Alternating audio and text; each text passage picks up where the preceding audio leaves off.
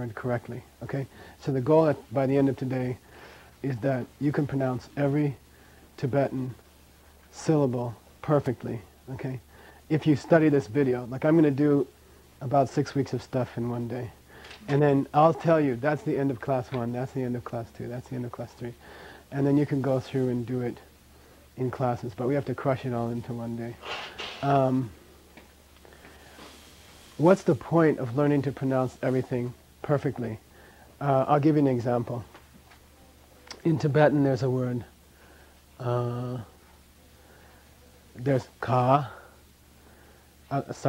ka, say ka, ka, ka, ga, nga, nga. Okay? And those are all different. They all have totally different meanings, okay? Gawa means pillar. Kawa means snow. Ka means where or what. Ga means a saddle stirrup or something like that. Nga has another meaning like several. Ga means bliss. Nga means I. And nga means drum or 5 or before. Okay? And I'm not kidding. Alright? So if you can't distinguish between those sounds by the end of today, you will be like all the other Westerners who ever learned Tibetan. And to them, ga, ka, ga, nga, nga, nga, all sound the same.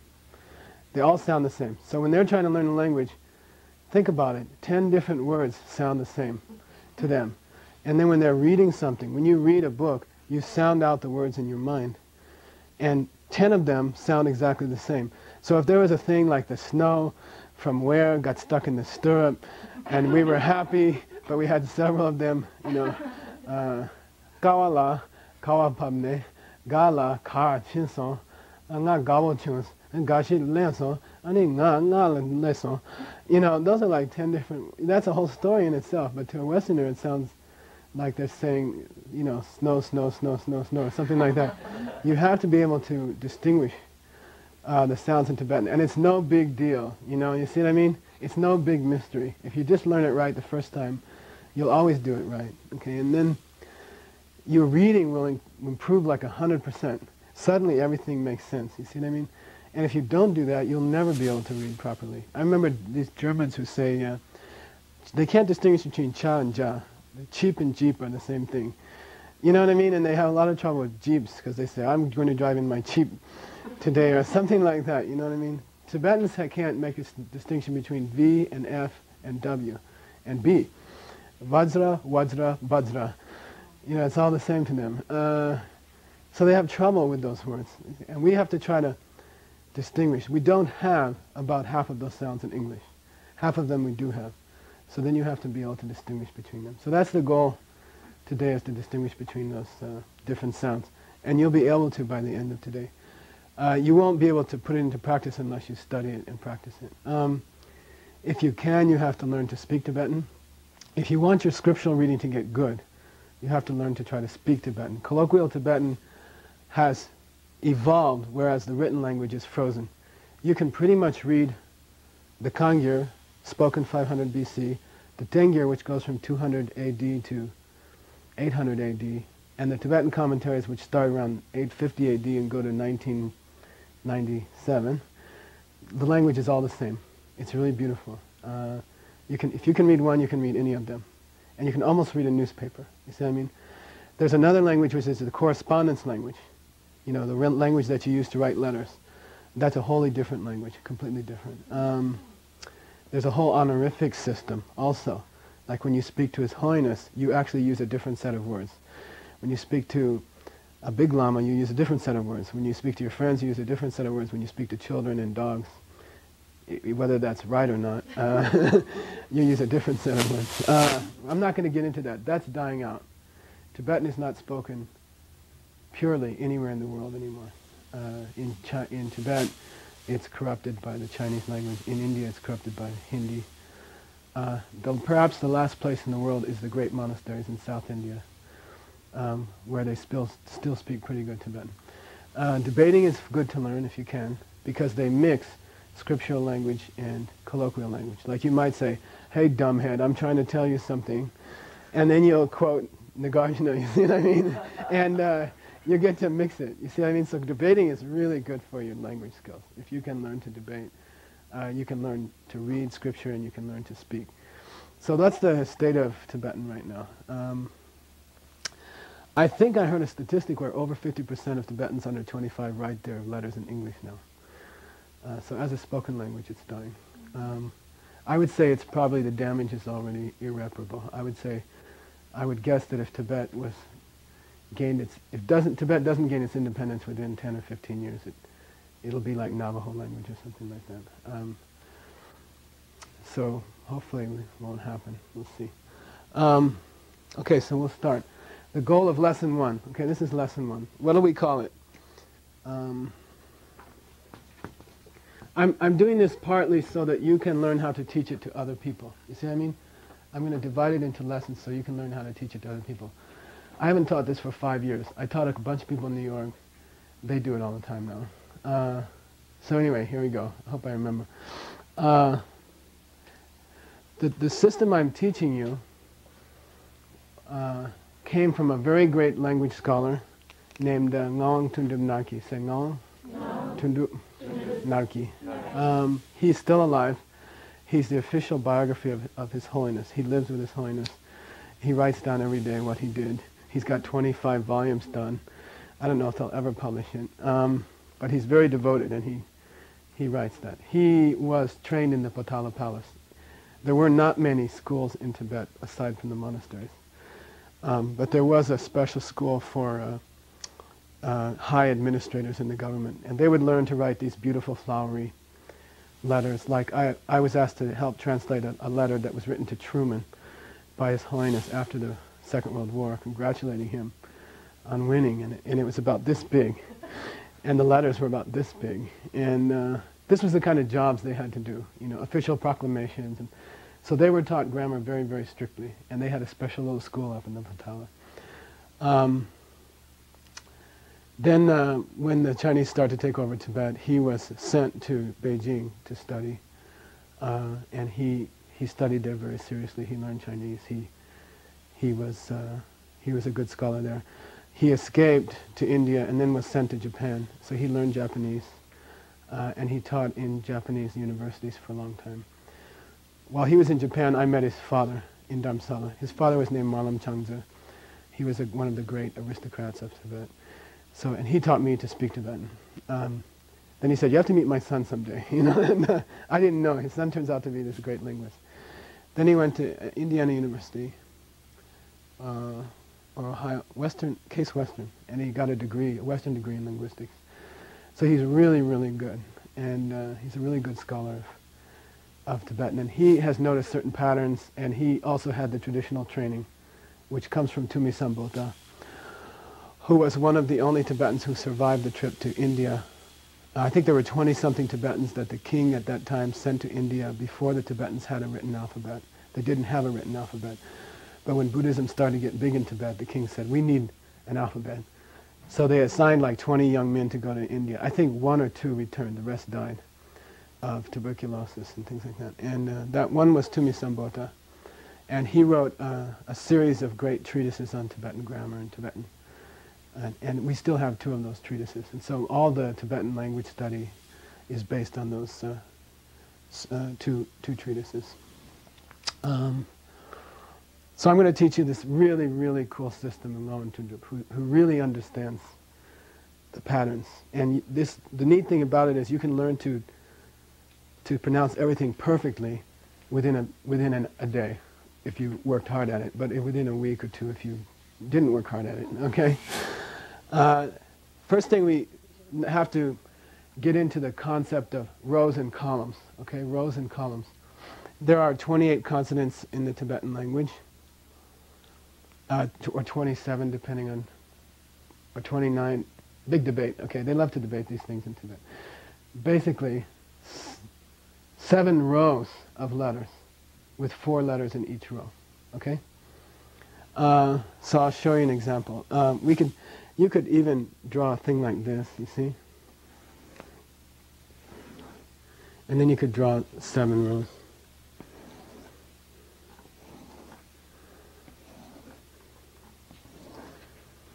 So these are columns. Column 1, 2, 3, 4. And these are rows. A.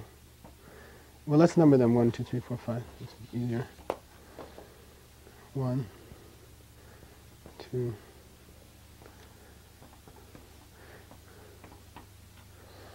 And the goal of, when you're teaching your own students, the goal is to get them through the first 5 rows in the first day. Okay? That's a good first goal. You'll get them through the first 5 rows and the first 3 columns in the first lesson. All right? I don't know what you want to call lesson number 1. We'll call it first 3 columns. How's that? Okay? First 3 columns.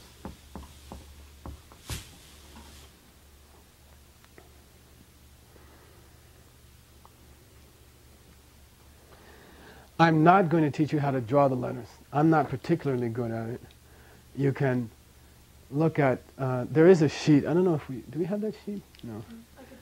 There's a beautiful sheet that somebody did. I don't know, maybe it was a Kagyu group that we used to work with. And I used to teach their language classes. And they had a really nice sheet of how to draw the letters. These are like Bhutanese artists who are the best, you know what I mean? And so I'm not going to even attempt to teach you to draw the letters. You can learn, and the thing to remember when you're drawing the letters is that they were drawn with a bamboo stick and ink, calligraphy, which is called nyuku. The word for in Tibetan for pen for bamboo is nyuku, and it became the word for pen. Even nowadays, give me an ink pen and give me a nyuku, see? And remember that they cannot do a stroke up. You see, I mean, all the strokes have to go down and over. You see, I mean, they can't reverse a stroke like that. So when you draw a shapkyu, for example, you know, if you're going to draw a ku, they wouldn't go like this, you see? They would go like this. You see, it'd be 2 strokes. It'd be this and then this. You see what I mean? And if you do that, you'll find that your letters come out prettier. They'll look more like Tibetan. Okay, so keep it in mind. Mostly strokes from left to right and down. When you do a cha, for example, instead of going like this, the real Tibetan way is to go, you see what I mean? Or something like that. It's just 2 strokes down. I'm not too good at it. You see what I mean? And that's the general principle. So I'm not going to get into it. And my letters aren't beautiful. They're like average, okay? There's also in Tibetan a script, which, let's say, koinchok would be like this in,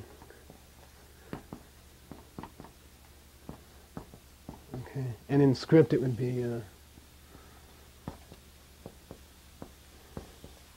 and I'm not going to teach you that, okay? That's a whole other story, but it's good to learn, okay? And after you learn the script, you stop using this one. This one's called uchen. Uchen means has a head. Ume means doesn't have a head. And the script is called ume, and this is called uchen. There are like 3 other ways of writing the alphabet. Some for epistolary, for correspondence. And there are some for like Lancha script for Sanskrit, Tibetan Sanskrit, and things like that. I'm not even going to get into all that. Okay, we're going to learn the basic uchen. Okay. By the way, I'm not going to check and see if you're up with me. I'm trucking along because we have to finish in one day. You'll get lost at some point, and then just enjoy it. Okay, and don't worry about it. Then you can look at the video and figure out what we did. Okay, but you're going to get like 10 classes in one day. Okay, and that's the idea of what we're doing. So don't even get disturbed. Have some coffee or relax, you know. Okay.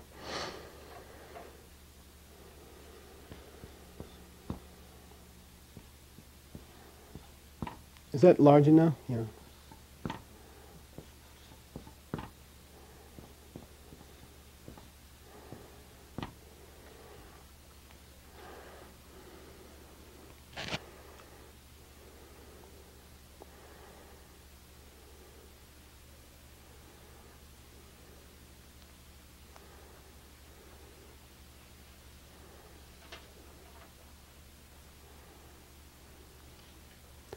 The Tibetan alphabet, like Tibetan grammar, is based artificially on the Sanskrit alphabet and on Sanskrit grammar. So the Tibetans almost to, what do you call it? To prove that their language was real, they copied Tibetan. And they tried to copy Sanskrit grammar. And it doesn't fit into Tibetan, but they forced it into Tibetan. And so it's really funny, you know, you read some of the Tibetan grammar books and they're just, they're trying to sound like Sanskrit scholars, but they don't need it because Tibetan has like one form where Sanskrit would have 64 forms. And they'll argue about them, but there's no point to it, you know what I mean? And they're just trying to, I don't know, how do you say it? They're trying to legitimize their language as, you know, almost as good as Sanskrit. Sanskrit has 64 conjugations, for example. Tibetan has 3. And like that, you know, Tibetan has turned out to be an extraordinary language for preserving and transmitting Dharma. But it's not at all like Sanskrit. Sanskrit is extremely precise, has all these conjugations and declensions. And learning Sanskrit is the art of learning thousands of declensions and conjugations. That's all, just endings.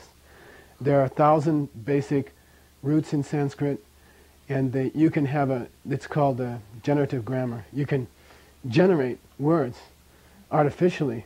You could have in fact, they have computers that generate Sanskrit because it's so normal. The rules are totally normal.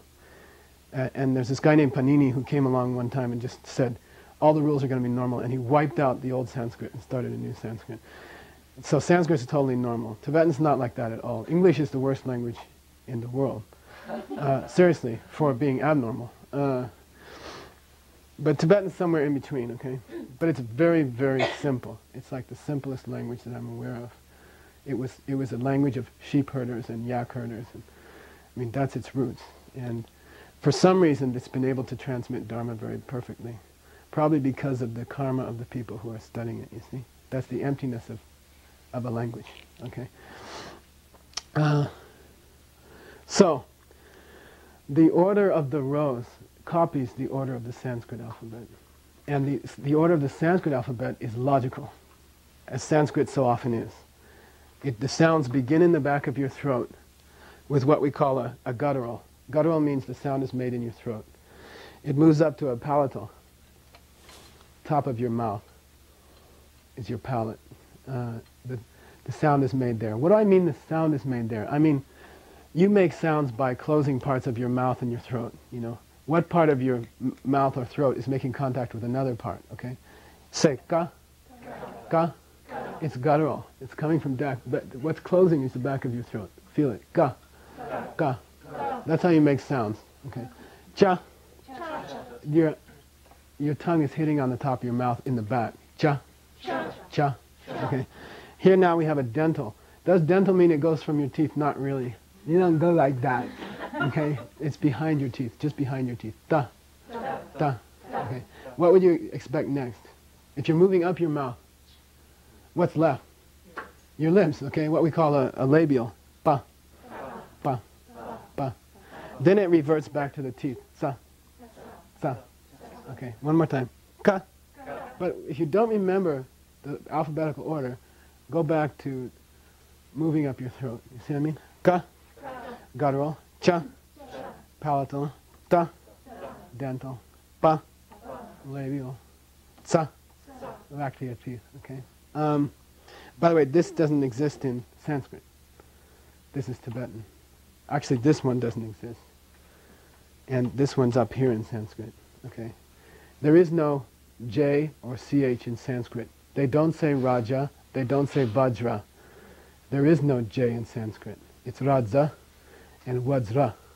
And the Tibetans are right. And everyone picks on them. Okay, the Sanskrit scholars pick on them, but they're correct. You know, I mean, the real Sanskritists have figured out that without knowing what the Tibetans did, independently, that they don't have a ja or a cha. And those are all just Western Sanskrit scholars' mistakes, okay? The real pronunciation of diamond is Wadzra, and the Tibetans are doing it exactly right. King is not Raja, it's Raja, okay? And chakra, kala chakra, is kala chakra, and the Tibetans do it right. The Tibetans didn't use this sounds for Sanskrit, they used these, because they heard it, and they said, that's this. You see what I mean? Okay. Each column has its own distinct characteristics, okay? And that's why we're studying the alphabet in terms of columns and rows. All of the sounds in the first column, at least for the first 5 rows, they all have the same principles. They all have the same quality. What? Strong and unaspirated, okay? Strong and unaspirated. I used to say high tone, but it's not really a tone. It's not like ga, you know. It's just ga, okay? Okay, ga. What does unaspirated mean? I'll give you this one and it'll give you a clue. Say ka, ka, ka, ka, ka, ka. Say cop, cop, like an American policeman. Cop. That's this one. Ka, cop, ka. By the way, English, in language class you got to make noise, okay? I used to do this in the Princeton Club with 30 people on the bed. She was there. And the people next door would turn up the football game, you know. Say ka, ka, ka, ka. Say cop, cop. So we have this sound in English. This sound doesn't exist in English, okay? The unaspirated column doesn't exist in English. We don't go around saying, please give me a cup of tea and hand me that pen. And that's why Indian people's English is so distinctive. See, they are unaspirating all the aspirates. You see? And if you want to make fun of them, which I never do, you can unaspirate all of your words, you know. Give me a cup of tea and hand me that pen, okay? They're unaspirating all of them. We don't have that in English. We don't have this column. The first column doesn't exist in English. So all the Westerners pronounce the first column and the second column the same. And you're not going to do that, right? Okay. Say ka, ka. Okay. Cha, cha, cha, cha, chop, chop, chop, cha, cha, cha, cha, cha. Unaspirate doesn't mean you don't breathe at all, obviously. Right? If you didn't, you go, you know, you make some aspiration, but this is very heavy aspiration, a lot of air coming out. Cha, cha, cha, cha. If you listen carefully, there's also a difference in the value of the vowel, which means this is more of an sound, and this is more of an sound. Listen to it again. Cha, cha. It's ah. And in fact, that's the difference in Sanskrit between a short A and a long A. You see what I mean? Shastra and Shastra. Shastra and Shastra. Nagarjuna. Nagarjuna. You don't say Nagarjuna. You see what I mean? But Western scholars can't even pronounce it right. So, no difference. Shastra and Shastra are two totally different words. And they never got it straight. That's why you have a long A in Sanskrit. This is the short A. This is a long A. Cha, cha, cha, cha. Okay. One more time. Cha, cha. Okay. I think it's a pattern. I don't know if Tumi Samboda did it on purpose. But it seems like the aspirated column has these closed things, shapes. You know, here it's mostly open. You see what I mean? It's almost as if he said, look, when I close it up, make more air or something. I don't know. Seems to be a pattern. Look at this one. You see what I mean?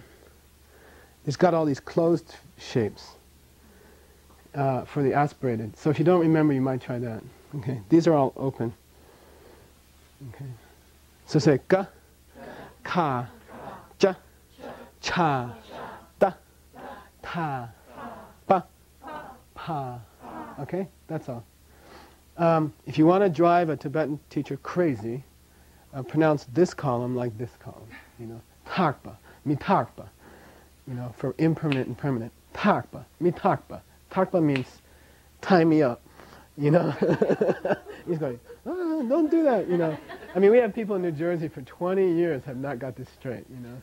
And it drives the Lama crazy, you know. Okay, here's the next one.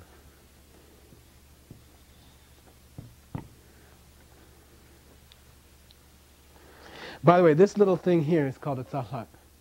Tsahlak. Say tsahlak. Tsahlak. A little flag here that distinguishes this one from this one. You see what I mean?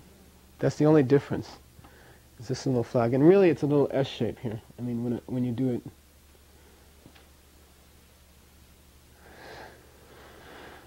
Say ka, ka, cha, cha, ta, ta, pa, pa, za, ca. Okay? That's good. You got it. Okay. When you teach it to somebody, you do the kachitabatsa. Ready? She likes that one, right? She learned this long ago. Say ka, cha, ta, pa, za. Ka, cha, ta, pa, za. Kacha, tapa, sa. Kacha tabatsa. Kacha tabatsa. Kacha tabatsa. You can learn the first half of the Tibetan alphabet just like that. Kacha tabatsa. Kacha tabatsa. Kacha tabatsa. Kacha tabatsa. It's like gotcha, you know, like it's going up your throat. Okay, gotcha tabatsa, kacha tabatsa.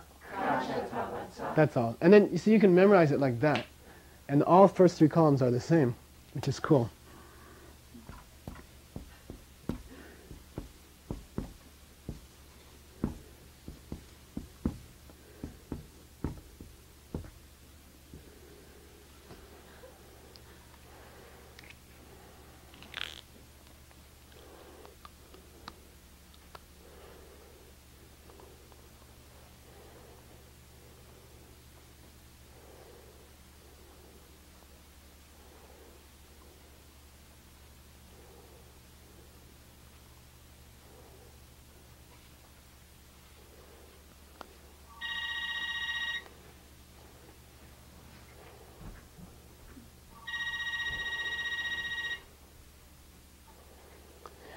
This column, third column, keeps to that Kachitabatsa pattern. Okay, we do not have the third column in English. What distinguishes a Westerner who learns Tibetan well from a Westerner who doesn't learn Tibetan well is how they mangle the third column or not. Okay, all right. So try to do it right. Okay. I call it the Brazil phenomenon. Okay, I used to go to Brazil a lot on business. There's diamond companies there and gemstone companies, and we would. When you get to Rio, there's this very famous lady, and she's known all over the country. She's a national celebrity who does the announcements for the flights in the airport. And I'll try to imitate her, but I'm not very good at it. Okay, it's like. Flight number 445. You know, it's leaving for Kennedy Airport. You know, and she's like really famous, you know, and all the other ladies have to do it her way. But it's this, you can think of it as a sexy sound, okay? It's like, okay? It's like that, really, and I'm not kidding. It goes, okay? Try it. And it's really like that, I'm not kidding. Okay? It's a little bit of a, it's voiced, it's called a voiced. Voiced means your voice box buzzes. If you touch here and you go, okay? Alright? And we don't have that in English. Okay? I mean, we have voiced consonants, but this is voiced. You're going to get to a non-voiced one later. Okay? And you'll see the difference. These you have to make a humming sound in your throat. And you have to drop off at the end. Okay, I'll give you an example. Ka. Ka. See, flight number 445. Okay, ka. And when I'm reading with my students, I'll just say Brazil, and they'll remember. You know, I used to say sexy, but it's not too appropriate. So, ka. Ka. See, ka. Ka. Okay, cha. Cha. Don't get excited, okay. Ta. Ta. By the way, your voice should crack, because you're not used to it, you see? If you're making a Tibetan sound correctly that we don't have in English, it should be hard. It should be unnatural. It should feel unnatural. So if it feels unnatural, you're doing it right. And then you'll learn it. If it feels natural, you're doing it wrong. That's a general rule of thumb for the third column. You should be like, pa. Say pa, pa, cha. Notice the pattern? Ka, cha, ta, pa, cha, ka, cha, ta, pa, cha. Same rule. You can learn half of the Tibetan alphabet in 10 minutes. You see what I mean? If you know this system. And you just did it. There's 28 consonants, you just learned 15. More than half. We'll go over the 3 columns again. Ka, cha, ta, pa, cha. Ka, cha, ta, pa, cha. Go to Brazil. Ka, cha, ta, pa, cha. Okay. Kacha, tapa, cha. Kacha, tapa, cha. Kacha, tapa, cha. Okay, that's all. And if you want to drive your students crazy, after you go through that, go through the room and say one of the columns and see if they get it right. Okay, you ready? Tell me what column this is. Ka, cha, ta, pa, cha. Okay. Ka, cha, ta, pa, cha. Cop, chop, top, pop, top. Pizza. Second column? Yeah, second column. This is going to be easy. Ka, cha, ta, pa, cha. Okay. Ka, cha, ta, pa, cha. Yeah. Would you normally do the letters in column 3 or the sounds in column 3 so slow when you're speaking? How would they sound in... No, not at all. I'm exaggerating. Right. If you ask a Tibetan if there's this thing, they'll say, I don't know what you're talking about. I never heard of that. You see? But if you listen carefully, that's what they're doing. Kiran kaba dogi yore. Kaba, ka, kaba. Kaba means where. Okay, kaba. They wouldn't say ka, ba. Okay. I'll do normal speed. Kawa, kawa, kaba. Kawa, kawa, kaba. Okay. You hear it? That's the first 3 columns. Kawa, kaba. Sorry. Kawa, kawa, kaba. You see? And if you ask them about this stuff, they'll say no, unless they're like a really well-trained linguist, which there's only like 2 or 3 in the whole country. Okay? So that's the first 3 columns. That's where I would normally stop the first class, and I'd say, go home, you learn to write them yourself. It's not my problem, you know. But I always tell a student when I start them on this, you must learn instant recognition. In the next week, before you come back to this class, you must have get some note cards, draw a letter on the front. On the back, you draw whatever you want. By the way, this is where the fights about how to transliterate Tibetan come from. Because this column doesn't exist in English. And this column doesn't exist in English. So Jeffrey Hawkins will swear it's knock with a K or knock with a G, and somebody else, no, it's ka with a G and not with a K, but a KH. No, it's on top is K. No, G, no K. The reason being they don't exist, okay? They don't exist in English. You can fight about it all day long. They are somewhere between a G and a K. And people will fight forever because there is no English, okay? The only sound in English is this one. K, cha, T. And people like my poor root lama get stuck with Farchen for the rest of their life. Fardo. You know, Thupten. Why? And I really beg you to learn the difference, okay? When you write transcription of Tibetan, you're trying to show Tibetan exact spelling in English letters, you have to use different tricks. Like for no reason at all except for convenience, we use this for ta, we use this for ta, and we use this for ta. Does it mean that they sound like that? Not at all. Okay? And people never get it straight, you know.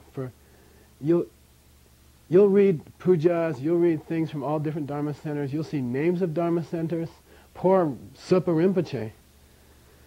You see?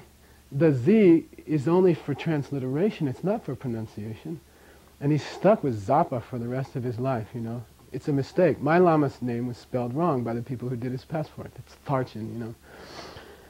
Get it straight. This is only for purposes of spelling them in English letters and getting the transcription right. Nothing to do with pronunciation. You see what I mean? So Geshe, does everyone spell it that way? Many people make this mistake. Many people, even scholars after 20 years, are confusing pronunciation from transliteration. You see what I mean? Transliteration means, this is how we distinguish them if you're typing 120,000 pages into the computer so that you can search for them correctly. But pronunciation is just what's the closest sound in our language. You see what I mean? And you are going to have a T for both of these. In pronunciation. In transliteration, you have to distinguish between them, and so you use an H. It's not like you go paha here, right? You see what I mean? This is the transliteration, but not the pronunciation. And people never get it straight. Yeah. So when you teach and you write the English underneath, you do pronunciation. You're not Of course. Yeah, of course. Yeah, yeah. If I did, like Kyamdro, right? Going for refuge. Here's the transliteration. Okay? Skyabsagro. Skyabsagro. That's transliteration. The modern pronunciation of this word in Central Tibetan dialect, which is is Kyamdro. Okay? So if you're teaching a class and you're trying to get them to make the closest sound, which one are you going to write? Okay? But people get confused. Even great scholars, even advanced scholars, they get confused between these two. They don't make the distinction between transliteration and pronunciation in Central Tibetan dialect. If you're studying with a Nyingma Lama or a Kagyu Lama, Kagyu, sorry, they'll say Chamdo.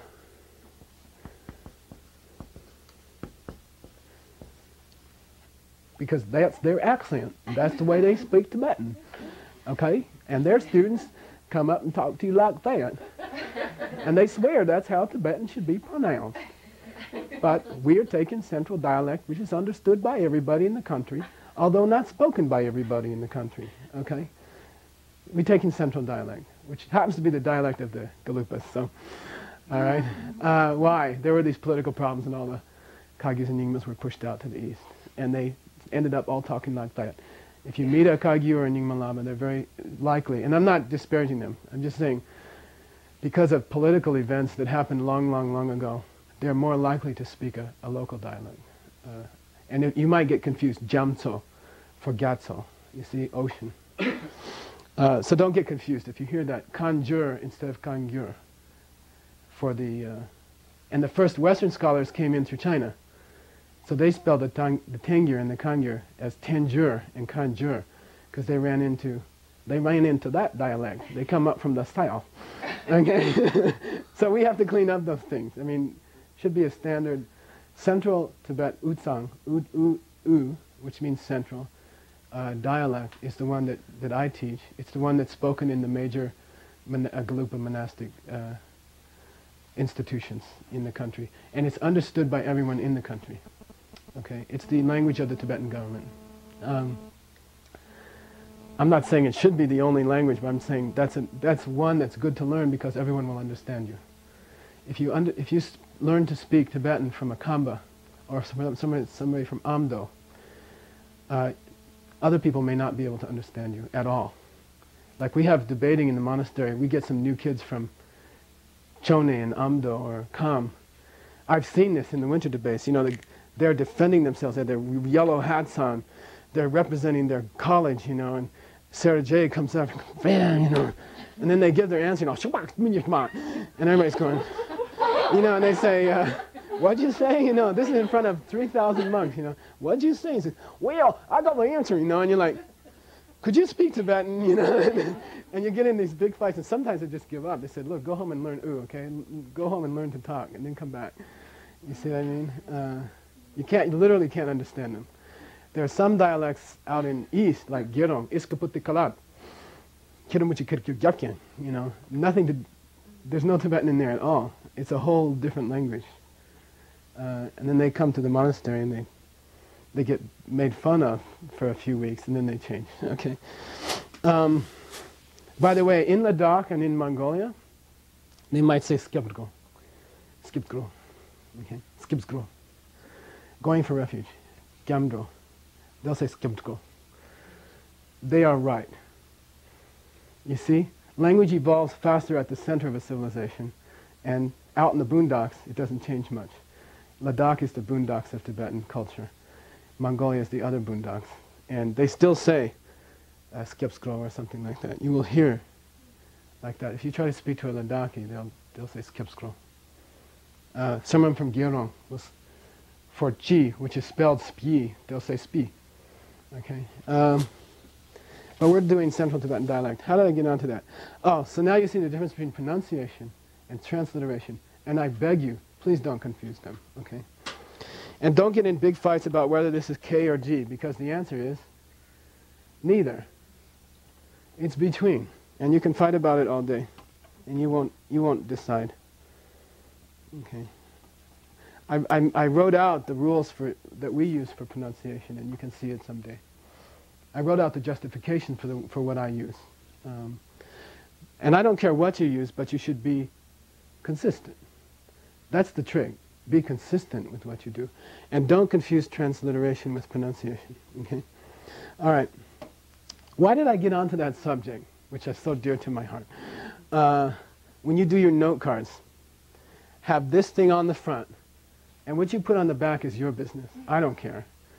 Because there is no English equivalent. You see what I mean? You put on the back what makes you sound it the closest. Ka. But when you teach your students, and when you review this tape, stop here, go home, make 15 flashcards, put the sound that you hear on the back, okay? And I don't care what you write, as long as you make the sound right, okay?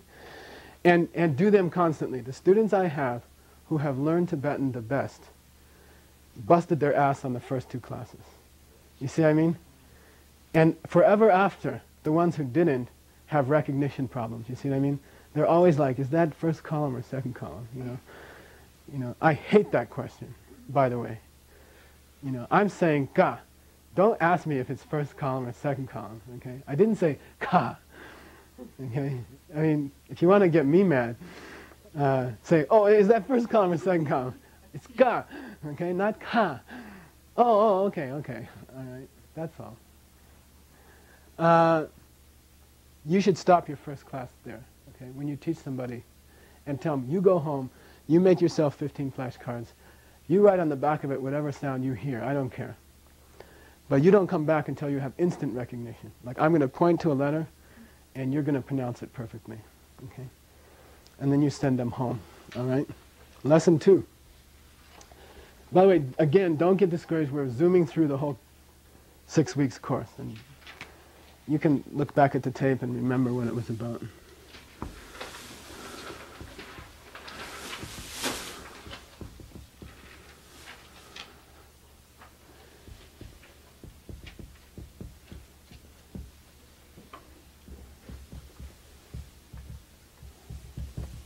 Okay, we'll call it nasals, etc. Rest of alphabet. Okay, not nasal drip, nasals. It says nasals, etc. Rest of alphabet. Okay, this is my Urdu handwriting. Okay. Your letters keep being smaller. I know. By the way, I didn't give you my pitch for learning Tibetan. There's 200,000 Tibetan commentaries. 200,000. About 50 have been translated into English. About 5 well. Okay? And about 2 authoritative. I don't know. I just broke a bunch of bodhisattva vows. Anyway. Yeah. I mean, you'll never know unless you learn Tibetan how bad they are. Okay? But you have to learn Tibetan. At this stage, in 100 years from now, it probably won't matter, or 200 years from now, it won't matter. You are first generation. You are the transition generation. You have to learn Tibetan. And there's no experience like surfing through that information. There's nothing like it. I used to surf for years. I went to Hawaii and surfed there. Really, really wonderful. I dream about it still. it feels just the same. It really does feel the same. And you're like, you know, you're like getting tubed on this. And you go through like Donglen, that whole notebook was like 2 hours on the computer, you know. And here is like a really authoritative, first time ever presented this way, from hundreds and hundreds of years of scripture. And you just can put it together like that. And you'll never know if you don't learn Tibetan. And in your lifetime and in my lifetime, it's not going to be translated. No way. Unless you do it. You know, how much can I do? 3 or 4 more? It has to spread to other people. Like, you have to go to Italy, and you. Okay, etc. Okay. Don't come home without it. All right. Nasals. It's our responsibility. I mean, whether the lineage is purely, you know, transformed into a Western vernacular depends totally on us. Nobody else is going to do it. And there will not be highly trained Tibetan lamas for very long. I don't think so. You know, if it wasn't for the repression in Tibet, those monasteries would be empty. There are no kids coming from India. You see what I mean? There are very, very few kids coming in from India. The parents are not putting them in the monastery. They think it's a waste of time. And if it wasn't for the Chinese refusing them religion, I don't think they'd be interested. You know, if they opened it up and said, you can do as much Buddhism as you want, they wouldn't come to India. You see, it's because they get denied religion that they come to India. And unwisely, the Chinese are saying, Sera Monastery, which had 6,000 monks in the old days, the limit is 50 monks now. They're not allowing more than 50 monks in Sera Monastery. You know, and they get beat up every, you know, who wants to be a monk at Sera? It's like a ticket to get beat up every 6 weeks. Every time they have some problem, they come and beat up everybody. So, you know, what's the, if it wasn't for that, the monasteries, I'm saying don't think there's someone in the world holding this lineage. There's not. You know, don't think there's hundreds of lamas over in India holding these things. There's not. Trust me. In Saramay, there's 1 Vinaya teacher left. You know, there's 4 scripture teachers left. There's nobody under 60. You see what I mean? There's maybe, where do they go? Australia, to teach Lam Rim to 10 people. You see what I mean? And frankly, they're sucking out the talent from the monasteries. There aren't any scripture teachers. The younger ones are all gone. And they don't develop. They don't develop further, and they don't teach Tibetan monks. There's a very serious problem in the monasteries right now. Okay, I think they should train them and say you have to stay for 10 years or something like that. But you know, here we go with the nasal.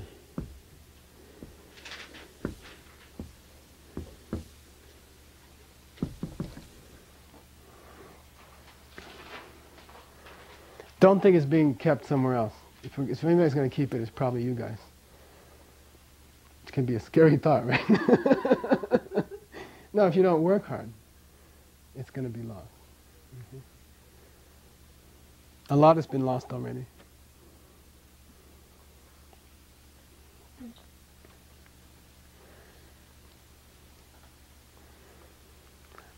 Nasal means all these sounds are like you probably hold your nose, okay? That's a nasal. Okay? These are all nasals. 4th column is nasals. Say nga. By the way, make them low. The only thing you have to remember with the 4th column, they are nasal and they are low. For example, you don't say nga, you say nga. Say, I'll give you the difference. Nga. Nga. Let's do an easier one. Na. Na. Na. Na. Hear the difference? Na. Na. Okay? Strong, high, and then low tone. When you say the 4th column, say it low. Has to be low. If you say it high, it changes meaning totally. Nga means I. Nga means drum. Nya means fish. Nya means like famous. Na means if. Na means nose. Ma means mommy. Ma means a wound. You see what I mean? Keep them down low. Okay? Say nga, nya, na, ma. Okay? Notice a pattern? Nga, nya, na, ma. It's still coming up your throat. It's this brilliant Sanskrit thing. Now, I used to have trouble with this one, so I'm going to, when you teach your students, give it a little extra attention. I remember distinctly walking to the library in Dharamsala in my first few weeks and going, "Gah, you know, you know, I remember struggling with this one. What'll happen is people will make it a palatal or a dental, and it won't be a guttural. See, it has to come from here. It comes from the back of your throat closing.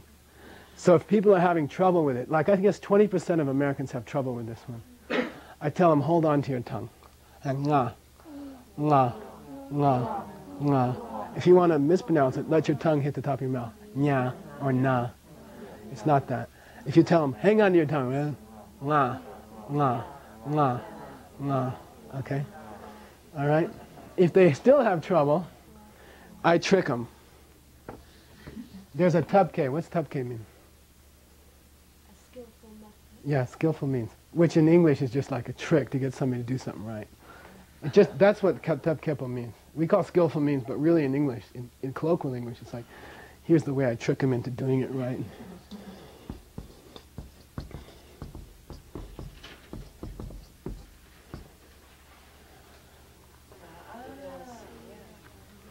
By the way, we don't have in English nga as an initial sound. We don't have it. We just don't have it. You know, those poor guys who come to America named ngawang always end up nawang, because my ngawang started out in Wendy's, and they're like, he said, how about nawang? Oh, nawang, okay, you know, poor guy, he's nawang for the rest of his life, you know. All right. We don't have it as an initial, meaning as the beginning of a word.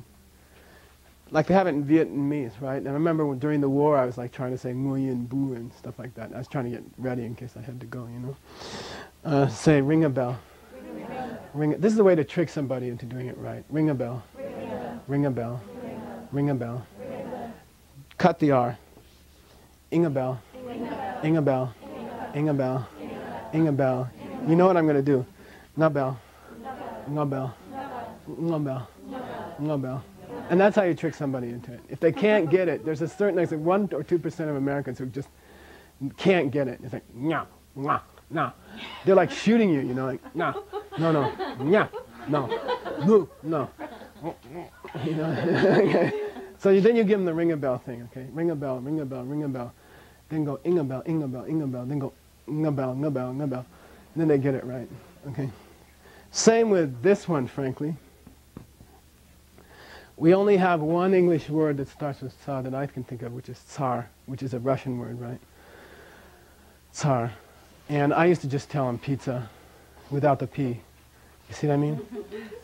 Pizza, pizza, and then itza, itza, and then sa, sa, okay? I used to teach him it's a boy, you know. Did you have a kid? Yeah, it's a boy. It's a boy. It's a boy. It's a boy. Drop the I. It's a boy. Sa, sa. You see, and that's how you trick them into doing sa. Some people have problem with sa, okay? Rest of alphabet means that's the end of the party as far as things being normal, okay? Like, you get kachatabatsa, kachatabatsa, and then nga, nya, na, ma. Still following this pattern up your throat. Then it breaks the rules.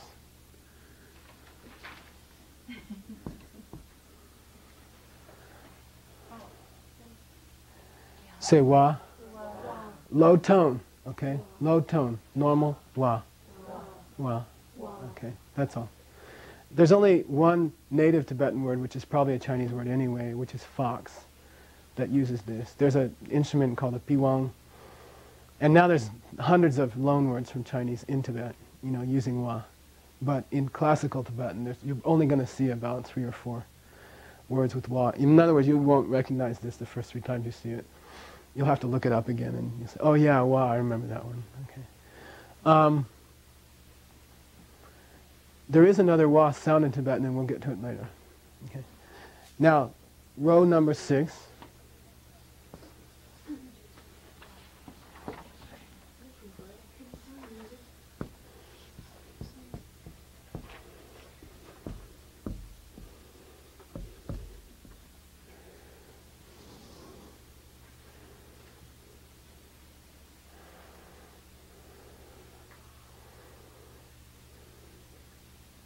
It's written ka ka ka nga, cha cha cha nya, ta ta ta na, pa pa pa ma, and it goes like that.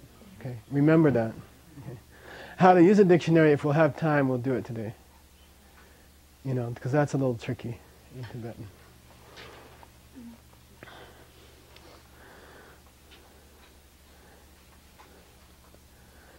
Say sha. By the way, here the characteristics of the row hang together, right? Up here it was the columns were hanging together. These were all strong and unaspirated. First column. Second column was all aspirated. The third column was all voiced. The fourth column was all nasal. Now forget columns, we're working by row. Okay? The quality of the sixth row, all low tone. All low tone. Okay? If you make them higher, you'll screw up because we have another row coming later of the higher ones. Okay? So here we go. Sha, sa, ha, ya, sha, sa, ya. That's all. Okay, all low tone. How do you spell the pronunciation of this first one? You tell me. The closest English sound. Sha. Sha Viran. S-H-A. Okay. Spell this one for me. Sa. No. Sa. No. Sa. I'm sobbing all day. Sa. It's just S. Yeah, it's S-A, okay? It's an S. Sa. Sabina. Okay, something like that. Sorry. Okay, sa. That's all. What's the transcription of these two? Transliteration. Sha and sa. You see? When you want to show someone the spelling, you use these. Why? Because we have another set of SH and S that have already been reserved. Okay. So poor Lama Sapa, which is S, gets called Zopa for the rest of his life. You know, because someone has confused transliteration with pronunciation. Okay what I mean? But you're not going to do that, and you won't go around creating thuptons, right? Promise me? Okay. All right. Sorry. There's no reason for that. You see, there's no case in the English language where th is not pronounced th. And I don't know why they do that. It's just they don't understand this difference. You see? Okay. Row number 7. Could you just pronounce row 6 again? I will. I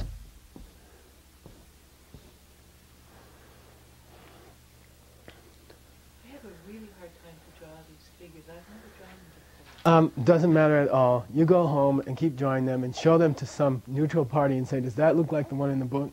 And they'll say no, and then you got to work on it a little harder. But you don't need me to check your drawing. You see what I mean? It's just drawing an outline of something. And there's we have something. We got to dig it out. So we'll make a course out of this thing. And there's an order of the strokes. There's a nice chart that has each letter and tells you the order of the strokes. That's perfect. That's great. That one. If you could copy that for people. At the end of each letter. I'm going to talk about it. Okay. Here goes the 6th row again. Sha. Sa. Ha. By the way, not ha. Okay? Not ha. It's just an A sound without an H in front of it. Ah. Ya. What's the characteristic of the 6th row? The only thing you can say is that they're all low. Okay? What can you say about the 7th row? 7th row is all mid-tone. Mid-tone. And that distinguishes the 7th row from the 6th row. Ready? Ra, la, sha, sa. Ra, la, sha, sa. Couple of things to say about this. The ra is rolled, and I'm not too good at it, okay? There's 2 ways to make an R sound in English. One is by putting the front teeth on the bottom lip. Ripped up the paper. Ra. You see? Ra. You know? Think about it. Say anything with R in it, you know, roach, or something like that. You know, really nice. really nice. You see what I mean? It's your front teeth on your lip, on the back of your lip. Ra. That's not how an R is made in Tibetan. It's always a tongue on the palate rolling. Ra, ra, ra. Okay. Ra. You'll sound better pronouncing Tibetan if you roll it from the palate. Ra, ra. Okay. Say ra, la, sha, sa. Get this. Sha, sha, sha, sha, sa, sa, sa, sa. What's the pronunciation? I'll say it again. Sha. How do you spell it? Pronunciation. S-H-A. Pronunciation. Sha. S-H-A. Please. Okay? In pronunciation, the closest English equivalent is the same. We don't have a sha. Transcription, please. Z-H-A. And in order to distinguish it for orthographic purposes, for spelling, this one, S-H-A. You see what I mean? The pronunciation, the closest English sound is the same spelling. When you spell out the word in a computer so you can search it properly, you distinguish between them artificially as by putting a Z here and an S here. Okay? But that doesn't mean you go calling people Zopa or something like that. Okay? Same thing here. Pronunciation, sa. Sa. Nearest English sound? Nearest English sound? Yeah, essay. Sa. Nearest English sound? Essay. Don't worry about it. That's the way it is. Okay? Transliteration. Z-A, just for spelling purposes. Transliteration? Essay. And different scholars have struggled with this. You know, they said, let's call them both essay, and we'll put a line under it, or we'll put a dot over it, or we'll make a little thing like that, or maybe we'll make a thing like that, and you can't, right now, that doesn't go over the internet, it doesn't go over the wire, it's not in ASCII code. It's stupid to do that for purposes of the modern world. You can't give it to other people. And the systems which use that, when you get an email from them, you have like some smiley face there, and you're like, I wonder what that was before they emailed it to me. You know what I mean? You don't need diacritical marks in Tibetan. You don't need them. You see? They're unnecessary. It's stupid. And the Library of Congress and other people are still trying to do it that way. And when you call the Library of Congress on your computer and search their catalog, when you hit that, when you can look for Ngawang, Nyawang, Nawang, it's all NA. Because the diacritic doesn't travel over the wire, which is really stupid. And that's the way they're doing it. And they're still trying to do it that way. You don't need them in Tibetan. Yeah. Is the difference in the vowel pronunciation the Yeah, it is, and you can't really reflect that in the English sound. You see what I mean? I tried. I used to try to use U for the but then I didn't have anything to use for the U, so I used to use a double O, and that really confused people. Because our sound is spelled with so many different vowels. It is. It really is. Cup is spelled with a U.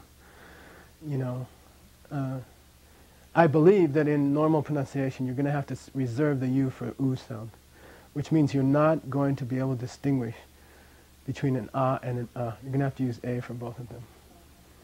Okay? And that's the way it is. Or you can start adding diacritics that people don't know what they mean. Or you can start putting a long sign, which even modern Sanskrit scholars, none of them pronounce correctly. What's the point? People are going to pronounce it dharma anyway. They're not going to say dharma. And they're not going to say dharma or dharma. You know, they're going to say dharma. So, okay, put in all these marks, but they're doomed. They will die. Evolution of languages. That which is easy survives. That which is complicated dies. If you're going to translate, get it. Put in those Sanskrit words, put in those Tibetan words, put in those weird diacritical marks, you are dooming your translation. People won't read it in 10 years. I know. I got books like that. Make it accessible to people. And that'll survive. And if you want to doom your work, if you want to send it to the garbage, you know, in 10 years, if you want to like project it to the garbage, you know, then put in a bunch of weird stuff. Diacritical marks. Put in as much Sanskrit in there as you can. Make it weird.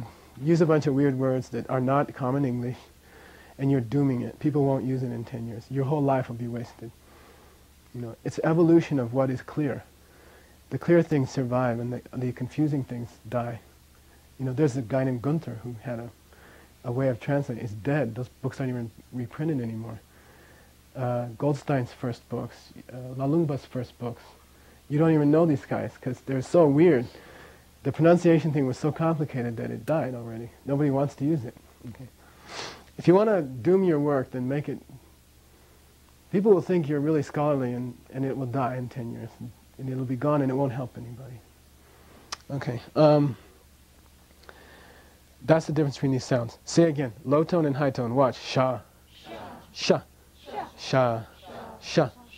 If you ask a Tibetan to pronounce this, you won't hear that much difference. You see, they'll say sha, sha, sha, sha.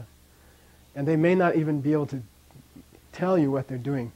If you ever tried to go teach English to someone, you quickly learn that someone from their culture who knows English well can teach them better because they're sensitive to the problems. You see, learning to teach English as a second language takes a lot of skill. The same with Tibetan. The great Tibetan grammarians are the Mongols because they had to learn Tibetan. You see what I mean? Really, some of the greatest tantric works for Ngawang Pel and other authors, they're all Mongols. Namkha Pel, the Lojong text about the rays of the sunlight and things like that. These are some of the greatest scholars were foreigners who had to struggle with these things. You see what I mean? Say sha, sha, sha, sha, sa, sa, sa, sa. Okay, one more.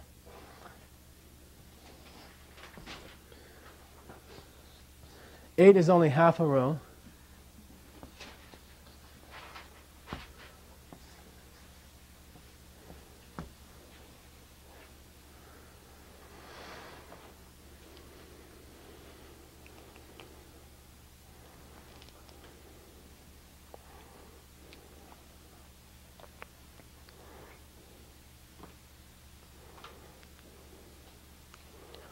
Say ha, ah. Ha, ah, okay? There's a big debate, raging debate in Tibetan grammar for the last 1,100 years, Is this a vowel or a consonant, Anyway, it's listed as a consonant. And I think you're going to have to teach your students the difference between this one, and this one, okay? Because they're all similar. What's the distinguishing quality of this row? Low tone. Ah, ah, ah. Okay? No H sound in front of it. You don't go ha. Okay? It's just ah. This one, medium sound. Ah. Ah. Ah. Ah. Ah. This is the most natural sound in the world. This is the primordial ah. Like ama in Tibetan means what? Mommy. The first word that everyone learns, ama, okay, oma, hum, see, say ah, ha. You see, this has an H in front of it. Ha, ha,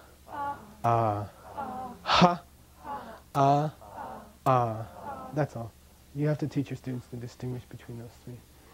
These are medium tone. This one has an H in front of it, this one doesn't. Ha, ah, ha, ah. And its cousin over there is ah. Ha, ah, ah. That's all. That's the end of the second class.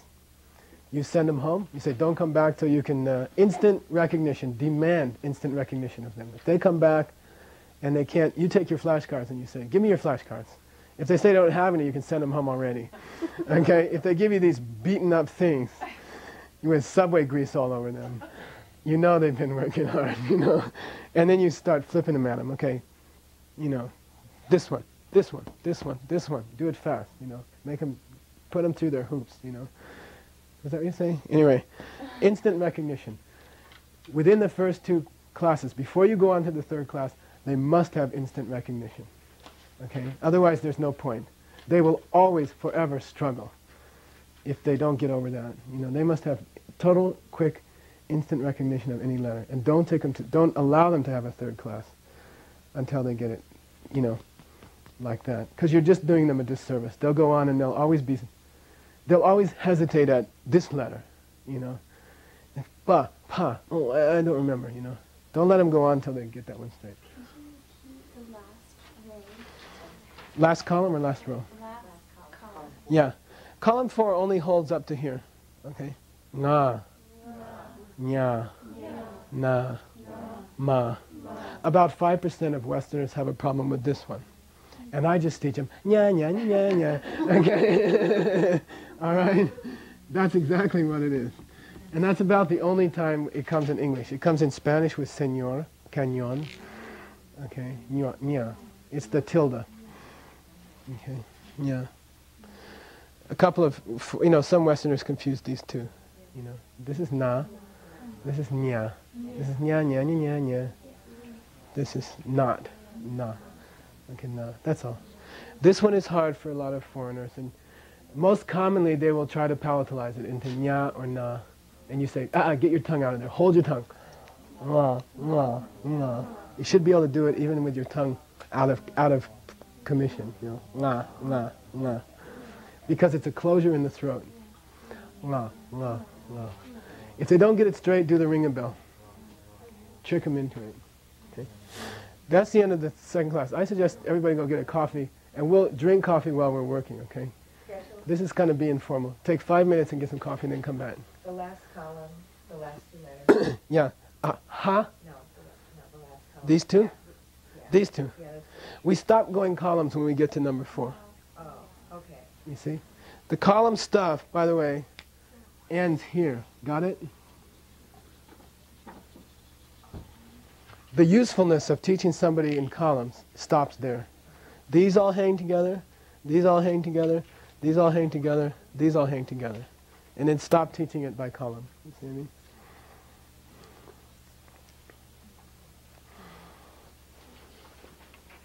Those two look the same though. The last column 4-6 and column 4-7 look the same. Which, these two letters, you mean? Yeah. Yeah, okay. I'll show you the difference. I'm going to wipe this out, okay. Ya is written like, by the way, the Sanskrit was, you see what I mean? And then the Tibetan became,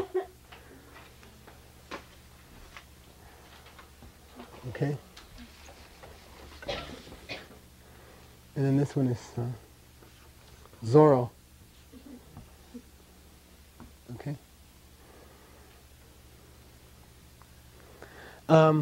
This is Sanskrit, okay, don't learn that. By the way, you should tell them by this is called a tsek. Say tsek. Tsek. Tsek means that dot, okay. The dot is used to stop a syllable, okay. The dot is used to stop a syllable. Do we have anything in English that corresponds to the dot? Dictionary with double mark. Right, in the dictionary we do. But not in, the space is not the same as the dot. You see? You don't say consciousness. You see what I mean? Oh, those are 3 syllables. In Tibetan there would have been a tsek, which causes a lot of problems because in a line of Tibetan you don't know where the word starts and where the word ends. If you think that's bad, look at Sanskrit that doesn't even have a syllable divider. You can have a line of Sanskrit that doesn't have any separation between the words or the syllables. It just goes on. You know what I mean? And then you get these huge fights about where should we break the word. Because sometimes it's ambiguous, you see. So that's the purpose of a tsek. And we'll get into, remind me to do punctuation marks, okay? Go grab a coffee and come back real quick. Don't like talk. Come back and have some. All right, class 3 was nasals and the rest of the alphabet. This is how you're going to teach it to people. Don't let them come back for next class unless they have instant recognition. You're not helping them. Send them back home. Seriously. Because you're just, if they get sloppy, they have to bust ass for the first 4 or 5 classes. Then after that, they can slough off. But if they don't have instant recognition, you're not helping them by going on. Okay? Okay, class 3 is the vowels and head letters. There are 5 vowel sounds in Tibetan. 5 vowels. One of them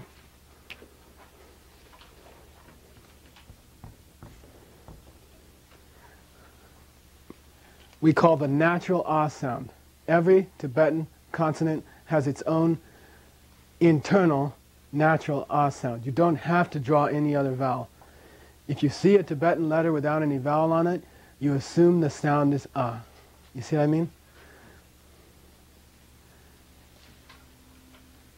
You assume that the vowel sound is ah. This is ka. We don't have to have a separate vowel like to tie down here, you know, or something like that. We don't need that. Every Tibetan consonant has its own natural ah sound. So there is no separate vowel sign for ah. Yeah, it is the last letter of the alphabet. You see? It's that sound is inherent in every Tibetan consonant. Luckily, in Tibetan, the name of every letter is its sound, which is not the case with English. A, B, C, D, E, F. No. G, he? No. English is bizarre, okay? Luckily, the sound of every Tibetan letter is its name, okay? So that's ka. Now I'll give you the order of the... This is, by the way, stroke like this, right? Down and then... You see, if you go like this, it doesn't look good. Learn to make a C and like that. So here, watch. You see what I mean? And it looks better in a Tibetan, to a Tibetan. You see what I mean? It should come down a little lower. Okay, like that. The written vowels, the vowels that have symbols, have their own names, and you have to learn them. Okay? The name for this vowel is giku. Wait now, which is the vowel or top one? This thing we added on the top. Okay, I'll do it again. That by itself is ka. That is ki. Changes to ki. So the sound of giku is an E sound. We transcribe it with I. You see what I mean? So this would be ki. Ki. That's kind of ugly. Let me see if I can get a good one. I don't draw these very much. Nope. That's a good one. Okay. I mean, I'm used to the script would be. That's the script. Okay. Once you get used to the script, you just do that. You know. So we're going to jorlok. Okay, you have to teach your students jorlok. Jorlok means spelling out loud. Okay. C-A-T cat. If you're in the Serme school, C-A-T cat. You know. Okay. You hear jorlok. They love to jorlok. It's very Tibetan. Tibetans love rote and doing things. They can jorlok a whole paragraph of English and have no idea what it means. You know what I mean? Say ka, giku, ki, and that's jorlok. That's C-A-T cat. Okay. Say ka, giku, ki. Okay. That's all. I'm giving them to you in alphabetical order. In a dictionary, you will find it under ka first. The next row, the next bunch will be ki. You see what I mean? A comes before E in English vowels, okay, alphabetically.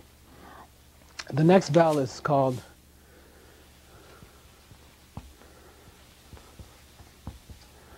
shapkyu. And you draw it like this, 2 downstrokes, right? You don't go like this, all right? You go, you see what I mean? But it should look like that. I'll keep doing one until I get it right, until I get it pretty. Yeah, it attaches to the bottom of the... No, I went too far. Yeah, something like that, okay? And make it pretty. That's pretty good. Something like that, okay? Shup is the honorific for foot. or leg. Kyu means a hook. We were talking about the chakyu I got from, well, I won't mention. The abbot of my monastery called last night and tried to put a chakyu. Chak means iron. Kyu means hook. Chakyu means, would you like to help us with? Okay. Say, shepkyu. How do you jor locate? Ka, shepkyu, ku. Okay, ka, shepkyu, ku. All right, that's easy.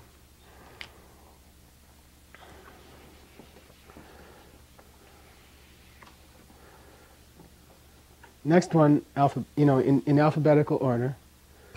Next one's just a straight line like that. Okay, and it's called Dengbu.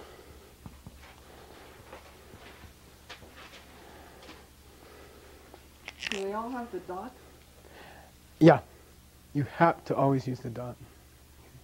Never draw a letter without a dot on it. It looks tacky. Every letter has a dot. Yeah, there's a few exceptions that we'll get to. Do you know that thing at Iwo Jima? That picture of the guys raising the flag, and they're halfway up, and the flag is like this?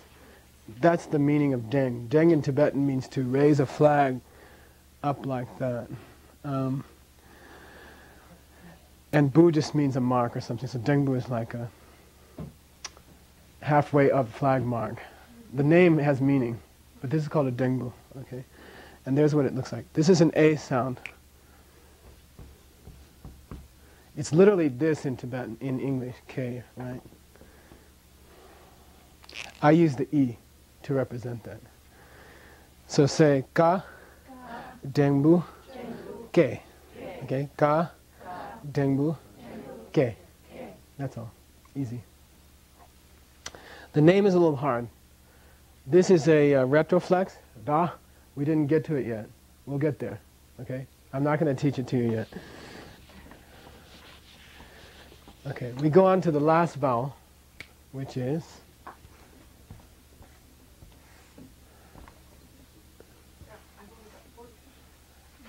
you got that natural one. Okay? Okay. Good question. There's good questions and bad questions. Or intelligent questions and unintelligent questions. That's an intelligent question. Okay. The name of this vowel is Naro. Say Naro. Naro. The word has something to do with bull horns, probably. Okay, and you see why. I think of it as a seagull, and it's pretty somehow.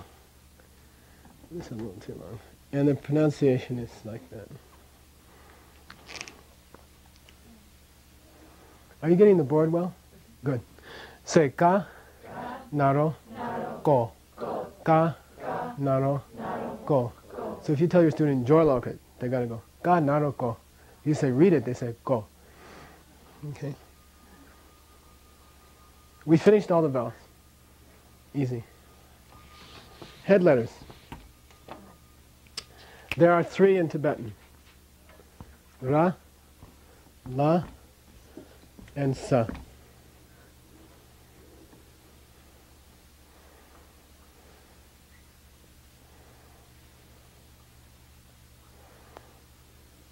So if you have a ka, and it gets a head letter stuck on it, it shrinks a bit. Okay, watch.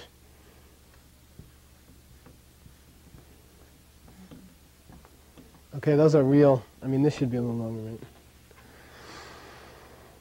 This is a normal size ka, and when a ka gets a head letter, it gets like this. Notice that the head letter does not rise above the, what do you call that in typography, Mark? I don't know. The header line or something like that. It doesn't go above the line. It's down below the line. Okay. Some people try to draw it above the line. Okay.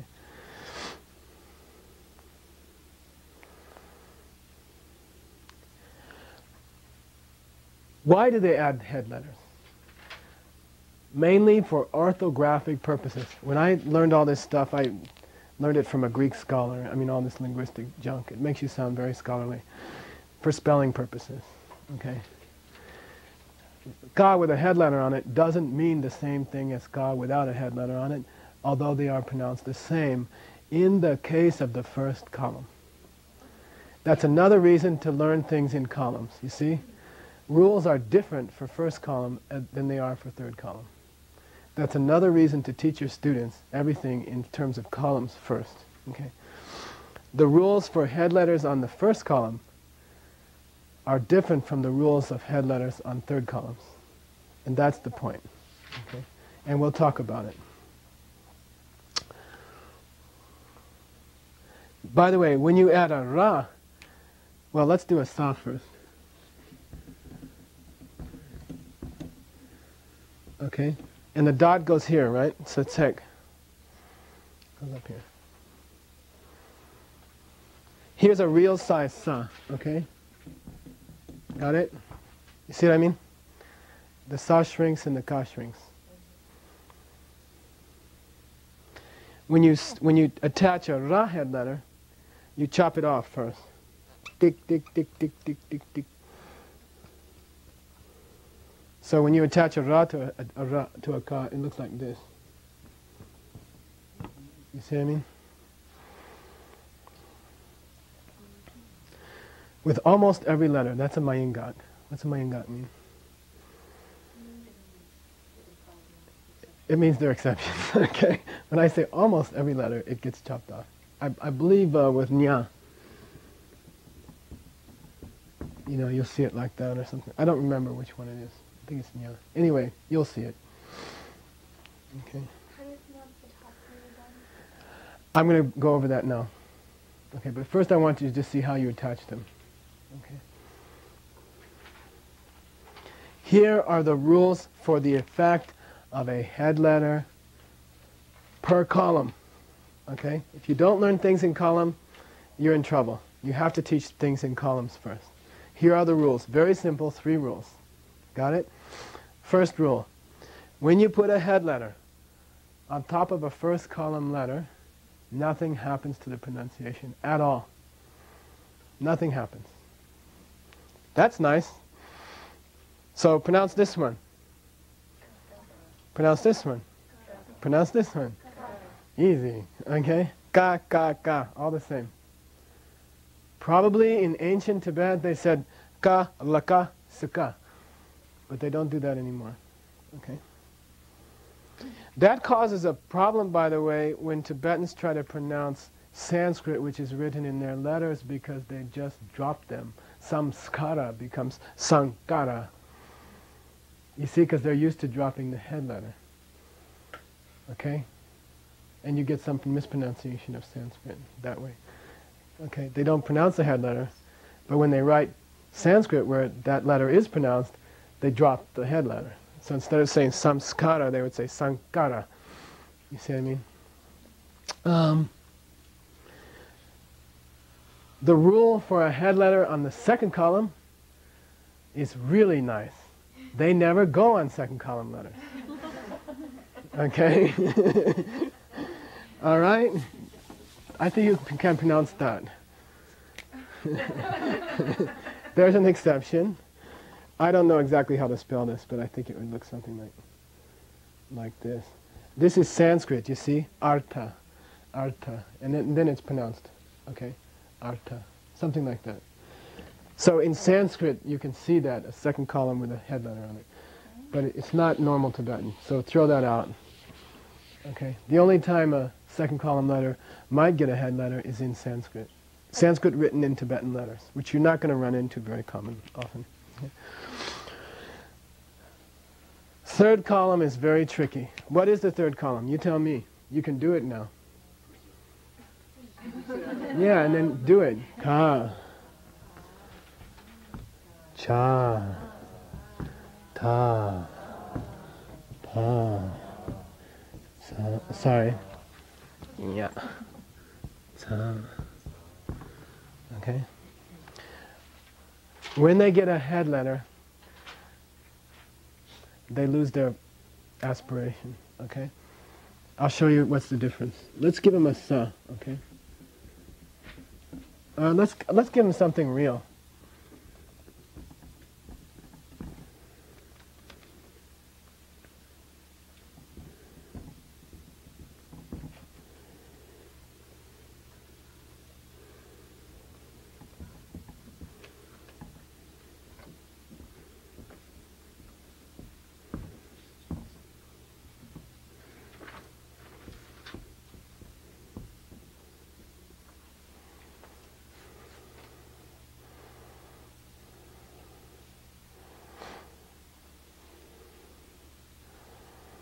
we'll make up, this is what linguists do, they make up little signs, okay?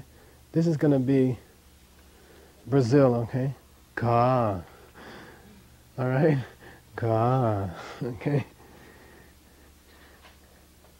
When you put a head letter on a third column, it becomes the real English sound. Easy. So this is the G in God. You see what I mean? If it didn't have a head letter, it would be God. You get it? Okay? This is Ga. This is Ga. Okay? Ga. Ka. Alright?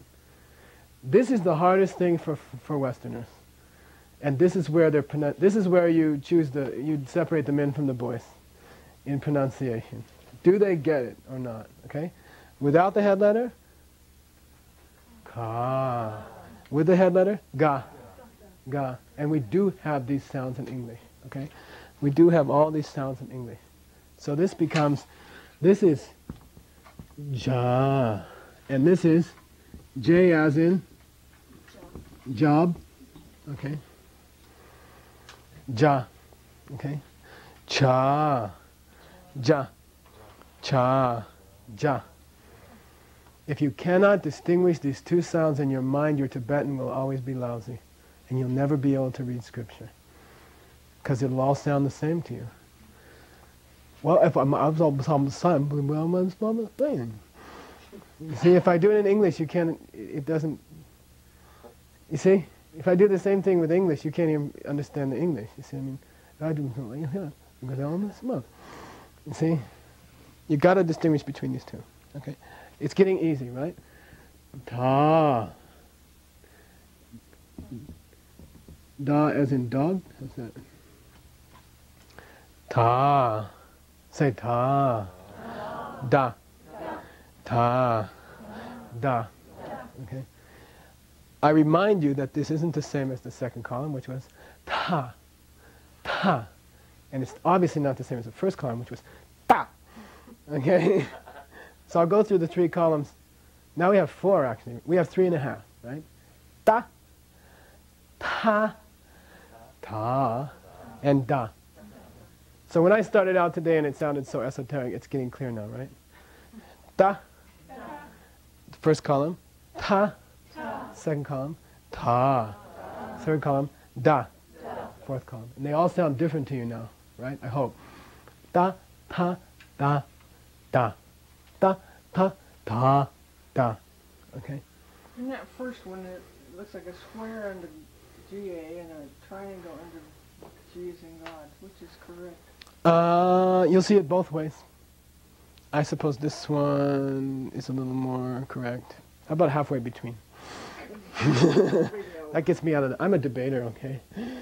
And a diamond dealer.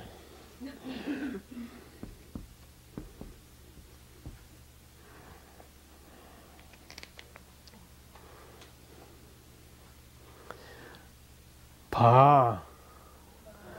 Pa. Ba. Pa. Ba. Okay? Different, right?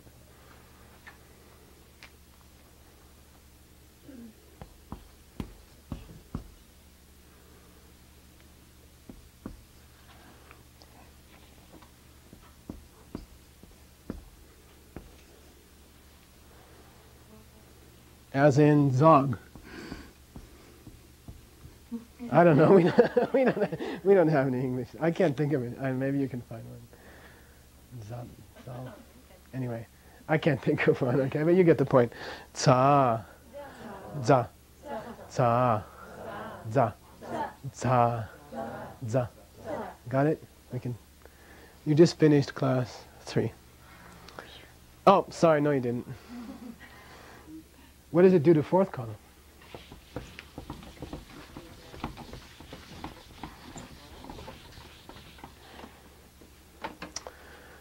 What was the fourth column? By the way, there are not 6. It's not 6. It's only 5, right? Na. Ya. Na. I'm sorry, only 4. Ma. Okay. Now we'll add a head letter and see what happens to them.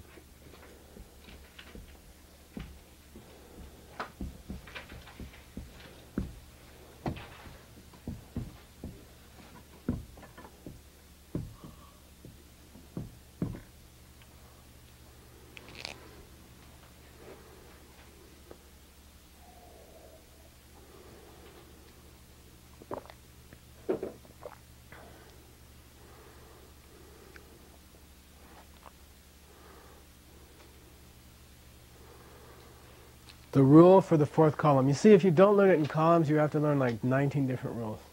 If you learn it in columns, you can finish it with 3 rules, right?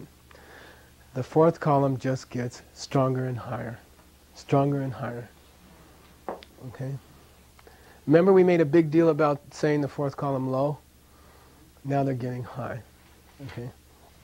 Say nga. Nga. Stronger. Not really, it's not a tone thing. I'm not saying nga. It's not like that. It's just stronger, you know. And when you hear a Tibetan, it's very subtle. It's nga and nga. You see? Nga and nga. Okay? Nga. Nga. Nga. Nga. Nya. Nya. Nya. Nya. Na. Na. Na. Na. Ma. Ma. Ma. Ma. That's all. Some kind of emphasis. Do we use emphasis in English? We sure do. If you don't think so, you know what I mean? We say the same words, meaning you better watch your ass. You know what I mean? Like, you give them some emphasis. You see, it's emphasis. And they take on a totally different meaning, right? For example, here, nga means I. Nga means before. Na means if. Na means your nose. You see, and you don't want to go mistaking them. Most Americans or most Westerners will say this row too high, rather than the opposite problem. You see what I mean? It's not that they fail to make this high. It's that they make this is just as high as that. Okay? And you have to watch out for that. When you teach your students, make them do the nasal column low. So keep it down low. Okay? Nga, nya, na, ma. Nga, nya, na, ma. Okay?